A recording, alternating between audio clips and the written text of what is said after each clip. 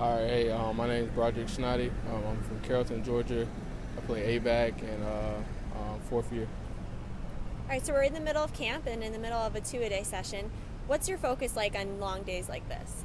Um, just to stay focused and come through and have a better practice. Don't let the sun beat you down. Stay hydrated and be able to play fast. And you guys had your first scrimmage on Saturday. What were some of your takeaways from that? Let's say throwing, like blocking, cut blocking, catching the ball, trying to get in the end zone.